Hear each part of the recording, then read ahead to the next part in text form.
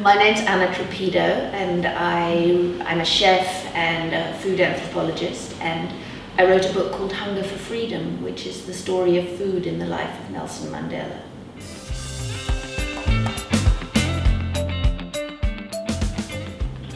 You know, partly it's just a kind of slightly curious way that my brain works, in that I always want to know what people had for lunch. But more seriously, food tells us everything about who people are. It tells you, you can say I love you with food, you can say I hate you with food, you can learn about people's culture, you can learn if they're rich or poor. In a South African context, food and land are so bound up. You know, who owns the land determines what gets grown, and you know, what gets grown determines what people eat. So really, I think food is a nice way of examining a whole life rather than just looking at the kind of purely political aspects of that life.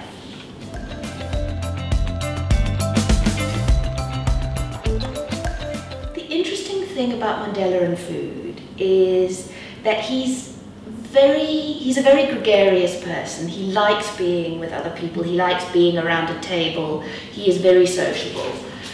He's very interested in food from other cultures, and he's very interested in engaging with the people who make that food. So, you know, if he's in Japan, he will kind of with great ebullience go in and try Japanese food that, you know, his Greek friends, you know, he's really, at George Bezos's birthday, 75th birthday party, he had 2 helpings of lamb.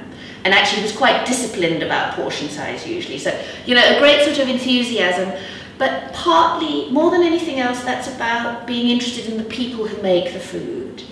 And I think that partly his enthusiasm about other people's food comes from a very clear sense that the food that his mother made, that he grew up with, is enormously valuable to him. You know, that if you love yourself and your own food culture, then you can bounce off into the world and, you know, enjoy other people's food culture because you've got such a good foundation. And, you know, at heart, what he liked most of all was the food of his Eastern Cape childhood.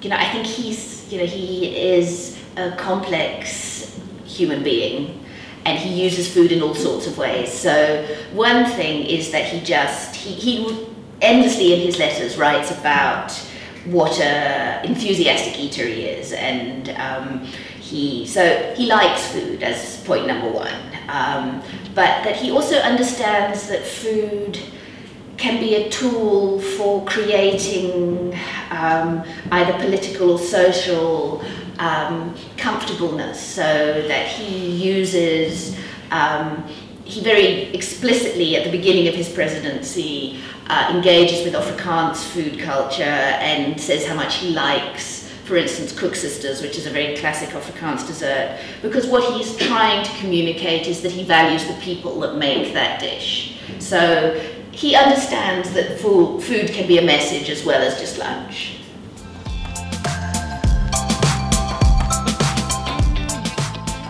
For starters, all the diets in South African prisons up until the early 1980s were racially discriminatory. So African prisoners got different rations to coloured and Indian prisoners, and white prisoners got different rations again. That within that, most of the food was being stolen by gangsters anyway, so, you know, that even those rations were not actually happening.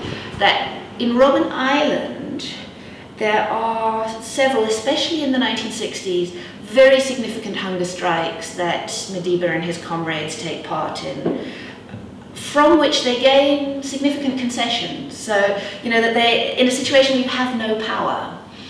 The power not to eat, the hunger strike, was really one of their only tools. And they used it very effectively. That, for instance, it was a hunger strike that allowed people for the first time prisoners to be given access to children under 16 who were not allowed onto Robben Island. And one of the hunger strikes got that concession.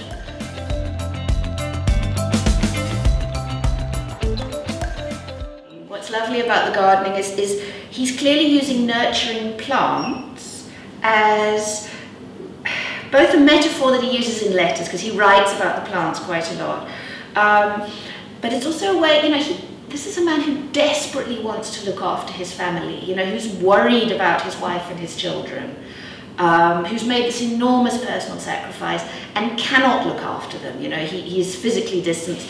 So the amount of sort of emotional intensity that goes into the tomato plant, and there's a terrible, painful prison letter where he nurtures this tomato plant and it dies. And you can see this is a metaphor for his marriage, you know, that he's sort of feeling, I couldn't even look after the plant, let alone my own children. And once he got out of prison, you know, because the obsessional gardening in prison, just driving everybody insane with how much he was gardening, and it was just his thing, and he was still doing it at Polesmore. But the moment that he got out of prison, A, he was busy, but also he could look after real people.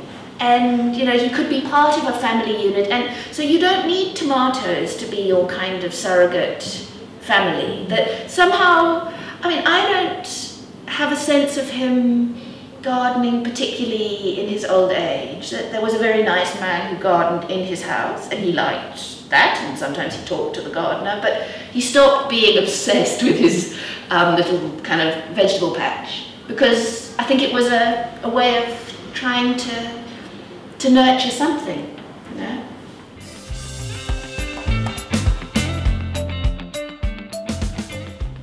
Well, the first meal was a bit of a disaster in a way, that they couldn't get into Soweto, so they spent the night at Bishop Tutu's house, because Soweto was just so excited that Madiba's desire was to go home immediately, and the advice was that they simply wouldn't be able to get into Soweto because everybody was in the streets being excited that he was coming home. So they go to Bishop Tutu's house, and there was a lovely housekeeper called Lillian Ngoboza, who was Bishop Tutu's housekeeper. She was all on her own in the house, that Bishop Tutu was in Johannesburg, that, you know, nobody else was there, and they said, oh, by the way, Nelson Mandela's coming this evening. And it's 27 years since anybody has had any kind of social contact with him, and nobody knows what he likes to eat, and it's a Sunday, so all the shops were shut. You know, South Africa in 1990 was quite different to what it is now, that everybody was in church on a Sunday and the shops were closed. So, you know, that she rushes around, she finds what she can, and she makes a chicken curry because she thinks that's, you know, everybody likes that. And in South Africa, that's kind of become the national dish in a way. So she made a chicken curry, and she, you know, Bishop Tutu, who had, he hitched a ride from Joburg with some journalists, so he couldn't get on a plane, so he hitched a ride. He left his wife behind by mistake. So, you know, Mrs. Tutu wasn't there because he was so excited to get on the plane. But Bishop Tutu likes rum and raisin ice cream. So they had rum and raisin ice cream because that's what you always have at Bishop Tutu's house. So it was chicken curry and rum and raisin ice cream. And then the next morning, Lillian Ngoboza said she knocked on the door of the bedroom, and Winnie Mandela came to the door, and she said to Winnie, does your husband like tea or coffee in the mornings? And Winnie said, I don't know. Because, you know, if you haven't lived together for nearly 30 years, you know, the minutiae of domestic life. She didn't know what he liked to have for breakfast, you know.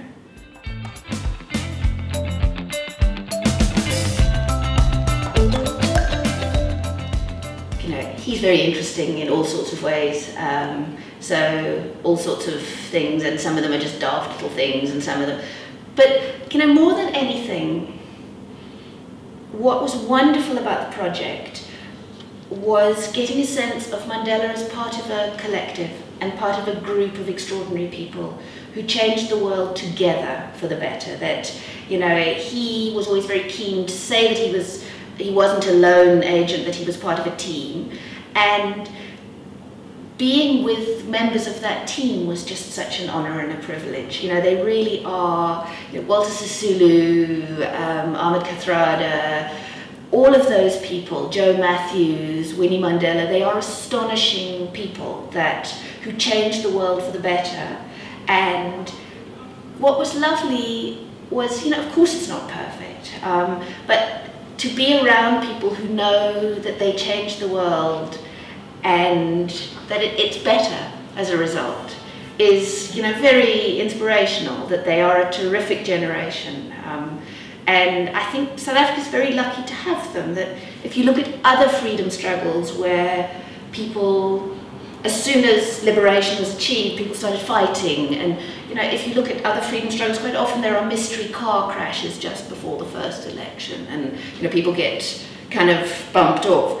The South African liberation movement, those people, they didn't just share political ideals, they loved each other, and I think it shows in the kind of settlement that they achieved.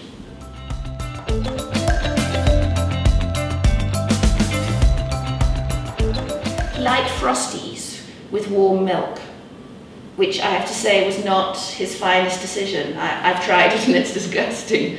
But, so yeah, on that level, Frosties.